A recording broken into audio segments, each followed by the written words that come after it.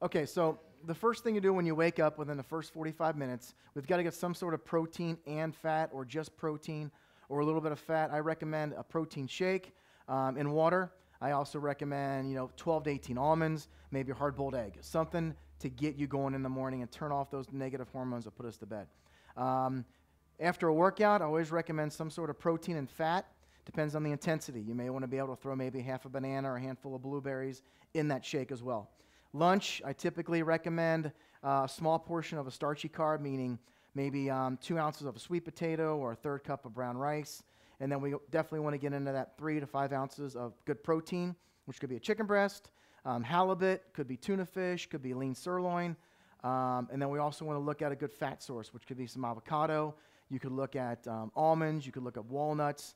Things like that is your lunch source of foods. The afternoon snack, I typically go for protein and fat, so it would be more like a protein shake with some almonds, or protein shake and some peanut butter mixed up in it. And then dinner is always protein, fat, and vegetable.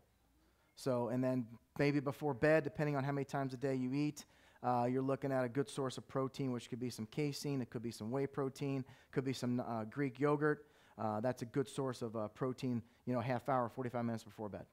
If we go through the process of eating every 3 to 4 hours, and we have the balance of a good source of protein, fats, vegetable, carb at each meal, then what we get is we do get a good balance of your insulin response to each meal throughout the day.